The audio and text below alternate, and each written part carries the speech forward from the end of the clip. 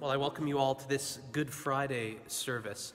Today we will be reading the 7 final words of Jesus on the cross, and after each of the readings there will be a short reflection, a short thought that either Jasmine or I will provide on the passage. But before we do that, we will enter into a time of confession. All we like sheep have gone astray. We have turned every one to his own way, and the Lord has laid on him the iniquity of us all. Christ the Lord became obedient unto death, even death upon a cross.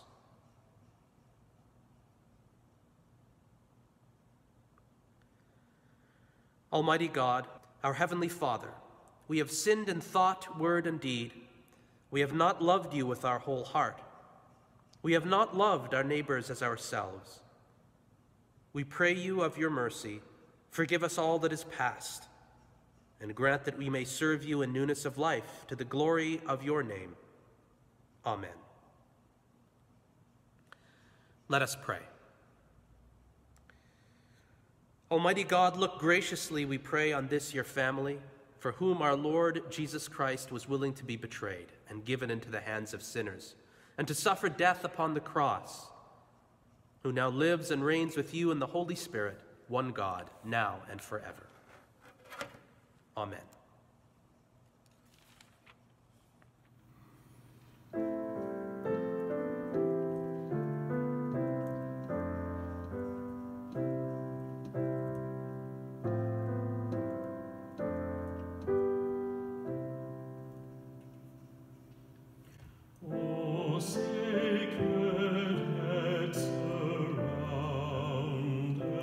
I've gone of piercing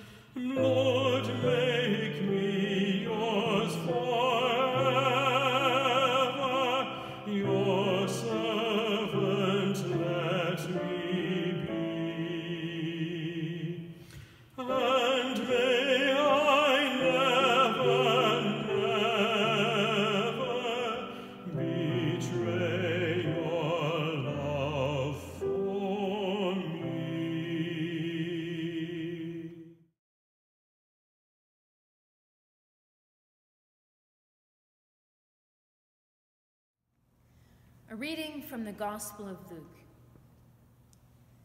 When they came to the place that is called the Skull, they crucified Jesus there with the criminals, one on his right and one on his left. Then Jesus said, "Father, forgive them, for they do not know what they are doing."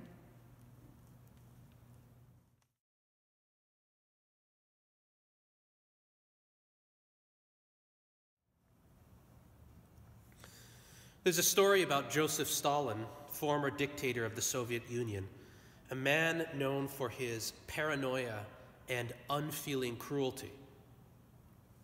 Apparently, there was somebody in one of his torture chambers who, despite the sincerest efforts of the secret police, simply would not break down and make the kind of confession he wanted. In great fear, an agent of the secret police came to see Comrade Stalin to tell him of the resistance of this particular prisoner. Comrade Stalin only listened, and after hearing the full report, the dictator asked the agent in all seriousness, "Tell me, sir, how much do all of the armament factories, tanks, planes, bombs, and missiles of the Soviet Union weigh, in total?" The agent laughed nervously, thinking the dictator was making a joke. "I asked you a question," said the dictator, not showing even the faintest hint of a smile behind his dark mustache. "Comrade Stalin, I just don't know. The weight, it's simply incalculable." "Right," Stalin said. "Surely with the weight of the entire Soviet Union, you must be able to break one single political prisoner." Our Lord Jesus Christ bore the weight of far more than the Soviet Union's weapons on his shoulders. On the cross, Jesus bore the appalling weight of centuries of human cruelty, destructiveness, war, and greed. Although he knew no sin, our Lord Jesus Christ took the full burden of human sin on himself. Although he was no criminal, he died with criminals. "Father, forgive them, for they do not know what they do." It is only through the one who bears the full weight of human sin on his shoulders that we, the criminals that we are, receive forgiveness.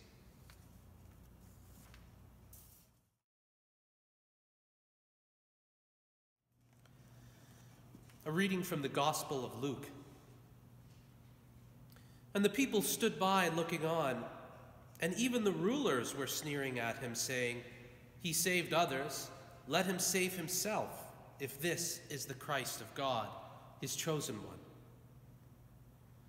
The soldiers also mocked him, coming up to him, offering him sour wine and saying, "If you are the King of the Jews, save yourself." Now there was also an inscription above him, "This is the King of the Jews." One of the criminals who were hanged there was hurling abuse at him, saying, "Are you not the Christ? Save yourself and us." But the other answered and rebuked him and said, "Do you not fear God, since you are under the same sentence of condemnation? And we indeed are suffering justly, for we are receiving what we deserve for our deeds. But this man has done nothing wrong." And he was saying, "Jesus, remember me when you come into your kingdom." And he said to him, "Truly I say to you, today you shall be with me in paradise."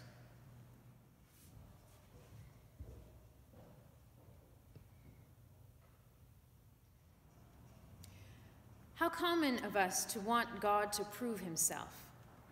Like the crowd, the rulers, and the criminal, we also sneer at Jesus and demand that he would prove that he is the chosen one of God by saving himself. Isn't the point of being God and being powerful to avoid death and suffering? After all, if he cannot save himself, how will he save us? Yet one of the criminals, who was also hanging on a cross, saw things differently. While they were suffering justly, Jesus had done nothing wrong, and his suffering is completely undeserved. In our demand for proof, we should remember that one criminal saw the truth, that Jesus did nothing wrong and yet was crucified for us, and this is the greatest proof of his divinity and the greatest proof of the love of God for all humanity. Who other than God could lay down his innocent life for us?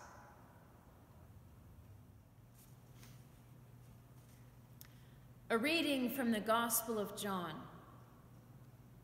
Standing near the cross of Jesus were his mother and his mother's sister, Mary, the wife of Cleopas, and Mary Magdalene. When Jesus saw his mother and the disciple whom he loved standing beside her, he said to his mother, "Woman, here is your son." Then he said to the disciple, "Here is your mother." And from that hour, the disciple took her into his own home. Mary and the beloved disciple do not know it yet, but because of Jesus' sacrifice, the age-old chasm, the empty void which has existed between God and sinful humanity has been filled. Men and women once alienated from God the Father now become his sons and daughters. They are drawn together into one great family called the body of Christ, the church. So Jesus, looking down upon his loving mother, declares, "Woman, here is your son." And to his closest friend, he says, "Here is your mother." John must now care for and support a mother who has lost her son. Mary, too, must love John as if he were her very own son. They are now family. They are blood relatives, just as all of us who are members of this church community are blood relatives. And the blood that binds us together is the blood of the Lamb. As family, as blood relatives, we are called to take care of one another and look after one another, just as John and Mary did at the request of their Lord. How can you take care of your brother and sister in Christ, even in this time of social isolation? A reading from Matthew's Gospel. From noon on, darkness came over the whole land until 3 p.m. At about 3 o'clock, Jesus cried with a loud voice, "Eli, Eli, lama sabachthani?" That is, my God, why have you forsaken me?" Eli Waddell spent his mid-teens in Auschwitz, the notorious Nazi concentration camp established prior to the outbreak of the war. In his book, Night, Waddell recalls the hanging of 3 prisoners, all of whom had been accused of stealing weapons. He writes, 3 condemned prisoners stepped onto the chairs. In unison, the nooses were placed around their necks. "Where is merciful God? Where is he?" someone behind me was asking. At the signal, the 3 chairs were tipped over. Total silence in the camp. Then came the march past the victims. The 3rd rope was still moving. The prisoner, too light, was still breathing. And so he remained for more than half an hour, lingering between life and death, writhing before our eyes. Behind me, I heard the same man asking, "For God's sake, where is God?" And from within me, I heard a voice answer, "Where is he? This is where, hanging from the gallows." As a Christian, there is much that I can agree with in Waddell's story. For in the face of appalling suffering, unspeakable cruelty, we know that God is not watching from a distance, but standing among us and feeling the worst of our pain. For we believe in a God who becomes man. And having become man, our Lord himself cries out, my God, why have you forsaken me?" In the midst of our grief and suffering, if we turn to God and ask, "Where are you?" he points to the bleeding figure hanging from the Roman cross and says, "This is where I am, my beloved." A reading from John's Gospel. After this, when Jesus knew that all was now finished, he said, in order to fulfill Scripture, "I am thirsty." A jar full of sour wine was standing there, so they put a sponge full of the wine on a branch of hyssop and held it to his mouth. Once, when Jesus was teaching the crowds, he declared, "Let anyone who is thirsty come, and let anyone who believes in me drink. For as the Scripture has said, out of the believer's heart shall flow streams of life-giving water." Jesus himself claims to be a source of life-giving water, water which can quench our deepest and most intimate thirst. Our thirst for love, our thirst for peace, our thirst for meaning and significance. How ironic, then, that in his dying moments, Jesus himself, hanging on the cross beneath the heat of the blazing Middle Eastern sun, is utterly dry and parched. He seems to be totally lacking in peace and joy. In fact, he's in deep agony. It is because Jesus is willing to bear the suffering of this agonizing thirst. It is through this sacrifice of his that you and I are able to receive the life-giving waters that flow from his side.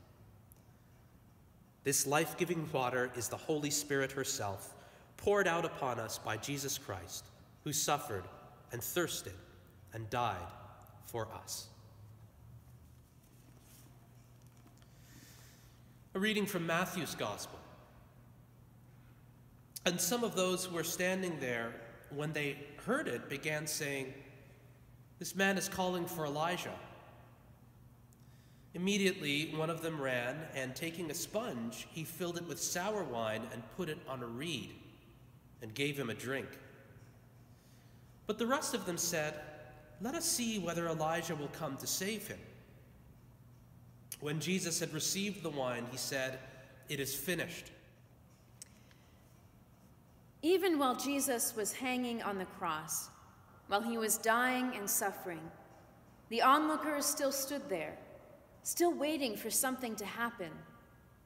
Would Elijah come and save Jesus? Yet for Jesus, it is not a time to call out, but a time to bow his head to the will of the Father and to announce that he has accomplished what he came to do on earth. We know that Elijah did not come to save him. Instead, Jesus gave up his spirit for us. Strange as it seems, this is good news and makes this dark Friday good.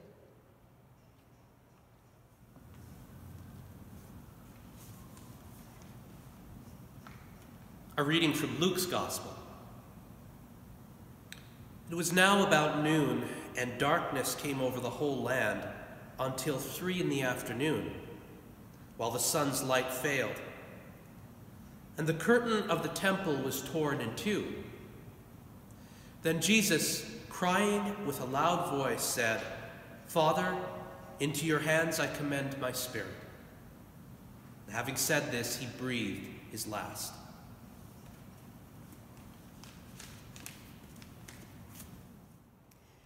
The death of Jesus Christ is something that forever changed the world around us and that forever changed us. All of creation mourned as darkness covered the land. Yet even at this terrible moment, when the earth trembles and the world mourns, Jesus uses his last strength to cry out loudly and place his spirit into the Father's hands. Jesus is faithful to the last moment. Jesus changed our relationship with God, and as the veil in the temple was torn, we are brought into a closer relationship with him.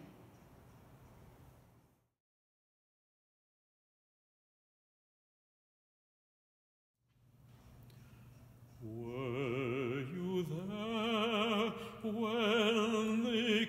crucified, my Lord? Were you there when they crucified my Lord? Oh,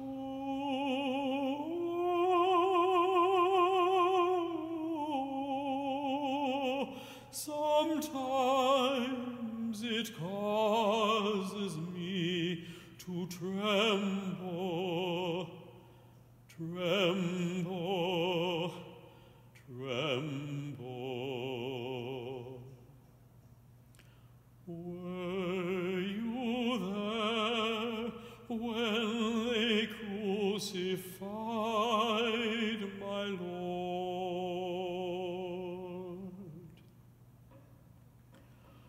Were you there when they nailed him to the tree? Were you there when they nailed him to the tree? Oh,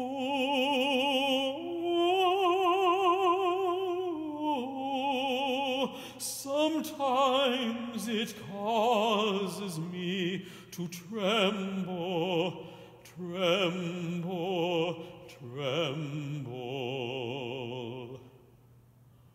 Were you there when they nailed him to the tree?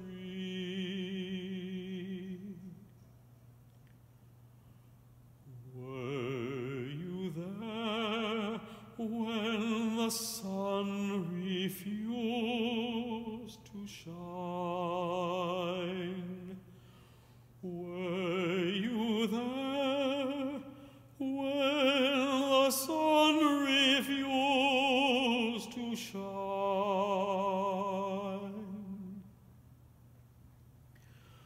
Oh,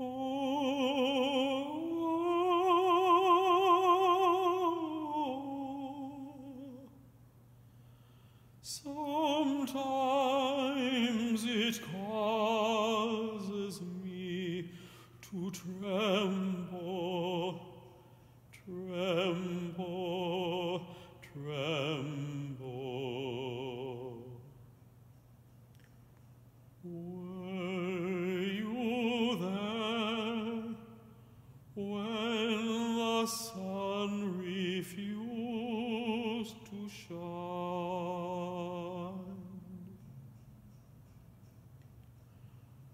Were you there when they laid him in the tomb?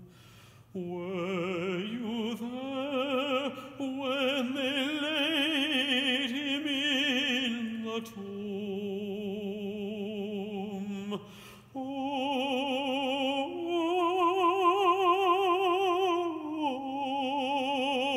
sometimes it causes me to tremble, tremble, tremble. Were you there when they laid him in the tomb?